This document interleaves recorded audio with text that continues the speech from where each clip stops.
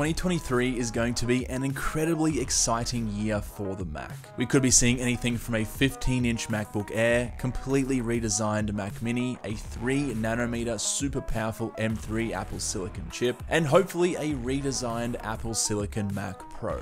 Now, as you guys know, I don't usually do leaks or rumor content. In fact, I can count on one hand the number of rumors videos I've made, but I do want to talk about what actually makes sense for Apple to release next year, or even in November this year, and what we have a really good chance of seeing. Let's start with everyone's favorite product, the MacBook. Now, already in the last 12 months, we've seen a ton of innovation and updates. The 14 and 16-inch MacBook Pros, the M2 MacBook Air, and probably the most controversial MacBook in a while, the 13-inch MacBook Pro. So, what MacBook updates could we be seeing in 2023? Well, let's start with an unlikely one, the notch. Since its introduction in the iPhone X in 2017, the notch has been a staple of iPhones ever since. Last year, Apple decided to bring this design feature across to the MacBook, and when the M2 MacBook Air came out earlier this year, everyone quickly realized that it was here to stay. Now, there's some people that don't mind it, but a lot of people absolutely hate the notch. Now, me personally, I don't really care, but I'd also much rather prefer either no notch at all or a slightly thicker top bezel instead. On light backgrounds, the notch really does stick out a lot and is very noticeable. Fast forward a few months though, and the iPhone 14 was released, and ta-da, the notch is completely gone and has been replaced with the dynamic island. Just a few months after Apple introduced the now outdated notch to the M2 MacBook Air. So what was originally a design choice by Apple to have their MacBooks and iPhones share the same notch and visual design, now it's completely different. So what's gonna happen? Well, I don't believe that Apple will implement a dynamic island to the Mac, despite some of the leaks and rumors floating around out there. I mean, there's already plenty of screen real estate for notifications and other alerts. Personally, I think Apple will keep the notch on all MacBooks until we see the next major redesign in 3 to 5 years. And at that point, I do think the design will be changed. And hopefully we'll finally get some kind of super thin bezel design. Now, before I get into the new M3 chips we'll likely be seeing in 2023 MacBooks, a quick word from the sponsor of this video, Hero Wars. It's about that time of the year again, Halloween. And this year, Hero Wars is opening a portal between reality and the game world. Hero Wars is celebrating by giving away prizes in the form of 160 Amazon digital gift cards ranging from $50 to $500. So now, it's time for you to enter the competition. But first, 10,000 people need to open the portal. The more people, the more prizes will be drawn. All you have to do to enter is download the game via the link below or QR code, complete a short in-app tutorial, and sign up for a free game account and get an in-game ID to enter into the sweepstakes. And that's all, you're entered to win. The sweepstakes are open to non-registered users of Hero Wars that are over the age of 18 and are legal residents of the United States. You don't need to purchase anything to win. Hero Wars is a fantasy online action RPG game. It's just fun to play in general. My favorite heroes are Jorgen and Astaroth, just because they look the coolest. Over 100 million players have enjoyed this game, and now it's your turn. Let's open a portal to the Dominion together, so click on the special link in the description or scan my QR code right here on the screen and download Hero Wars before October 31st to get a chance to win some amazing prizes. Now, let's get back to the video. Getting back to MacBooks, Apple teased us with the M2 chip earlier this year. And despite all the fancy buzzwords and marketing, it's really just an M1 chip that's been going to the gym regularly and has put on a bit of muscle. In real life workflows, we didn't see that much improvement. And remember that any noticeable improvement came at the cost of increased wattage and heat output, which the chassis of the M2 MacBook Air and even MacBook Pro often struggled to dissipate. And this totally makes sense. I mean, remember, the M2 is still on a 5nm process, which Apple calls 5nm Plus. It's essentially the same as M1. And you've probably seen by now all the 3nm process rumors swirling around. And while no one knows the exact date it will be released, make no mistake, 3nm is coming, and it's coming soon. Now, why is 3nm important? Well, nanometer size refers to the width between transistors on a chip. The smaller the number, the more transistors can be squeezed onto a single chip, making them more powerful, but also more challenging and costly to produce. And partly because it's more challenging and costly to produce, right now, TSMC in Taiwan, who makes the majority of Apple Silicon chips for Apple, is struggling. And it looks like they've delayed production of the 3nm process for several months. Not to mention, the US recently placed a ton of insanely restrictive sanctions on China, which may have a knock-on effect on TSMC's supply and manufacturing chains. Check out my previous video on that subject if you're interested. Whatever happens, Apple is by far TSMC's biggest and most loyal customer, so they will prioritize Apple over all other companies. And I'm confident we will see brand new 3nm Apple Silicon next year. But what kind of improvements will these new chips bring? Well, allegedly a 15% speed improvement at the same power level as the current 5nm chips, or a 30% reduction in power consumption for comparative speeds. So perhaps not a massive amount in terms of raw performance, but it does seem they will be extremely efficient, which is great for a laptop.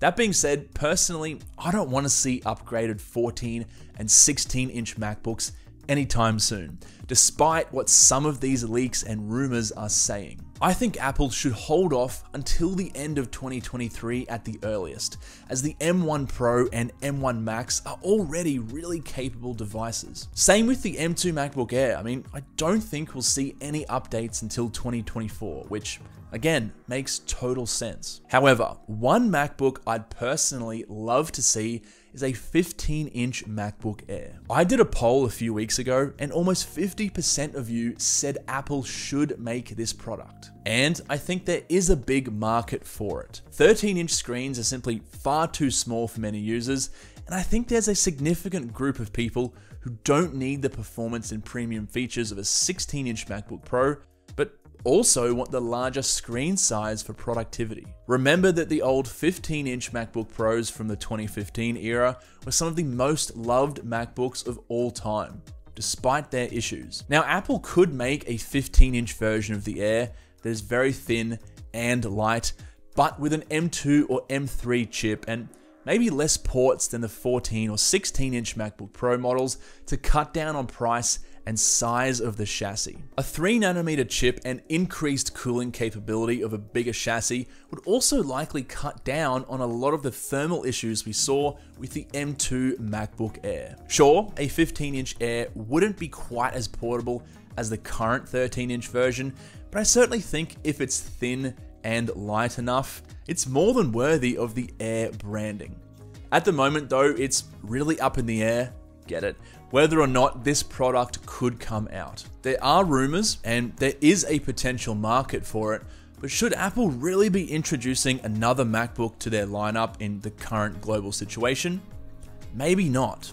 And this brings me to my next point, the Mac Mini. In my opinion, it's in big need of a refresh, and I think Apple is going to do this in 2023.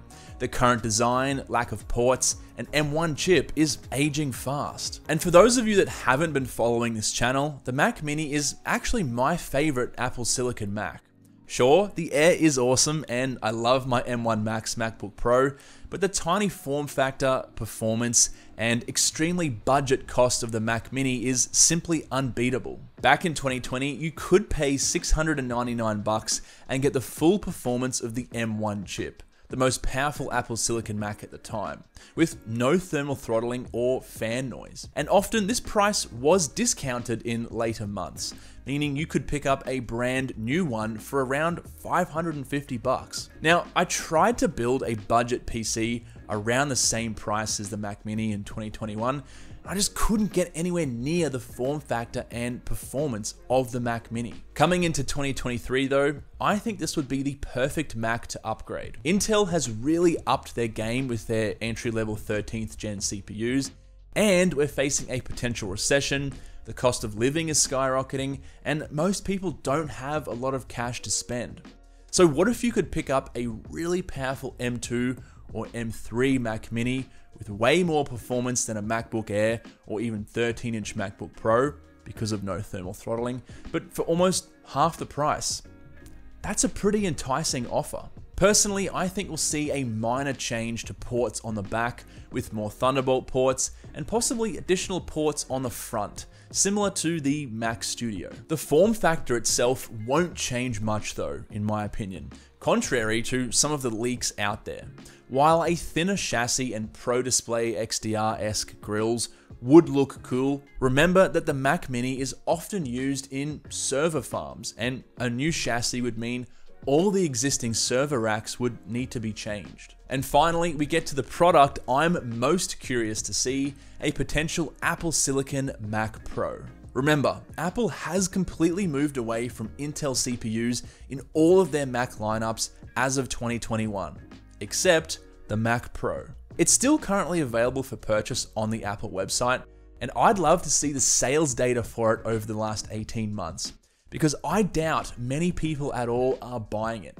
So it makes sense for Apple to finally rid themselves of Intel completely and update it to Apple Silicon. There's a couple of issues with this though, and I'll touch on that later, but the reason I'm so curious to see what Apple does with this product is because, up until now, the Apple Silicon chips we've seen have been mostly focused on efficiency and not pure raw performance. Almost all of the chips have been designed primarily for portable laptops and not a beefy desktop system. Sure, we had the M1 Ultra Mac Studio, but even then, the emphasis still wasn't really on pure performance. It barely sipped 100 watts of power under full load, and it produced almost zero fan noise and heat. This does make sense though, because despite it being the most powerful Apple Silicon chip currently available, the M1 Ultra Mac Studio isn't really designed for super intense workflows.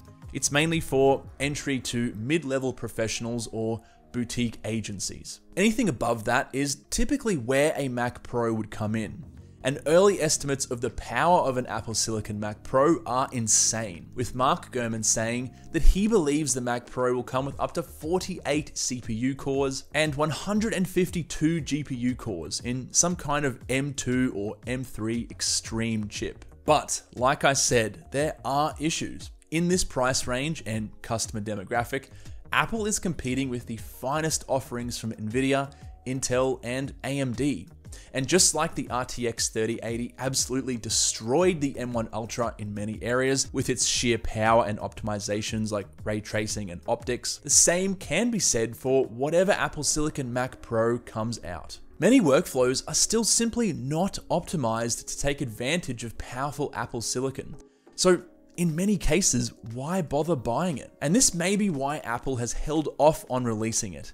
Maybe, at this time, there's just not a large enough target market who would be interested in buying such a premium and expensive product when the value proposition isn't there yet. Regardless, Apple needs to upgrade the Mac Pro, and soon, because it's now 2 years since the first Apple Silicon Mac was released, and they need to give Intel the final kick out the door. Whatever ends up happening, or doesn't end up happening because of supply chain, recession, war, or inflation issues, it's going to be very interesting to see how the Mac evolves in 2023. But I'm just some dude in a spare bedroom on the internet, so let me know what you think down in the comment section below.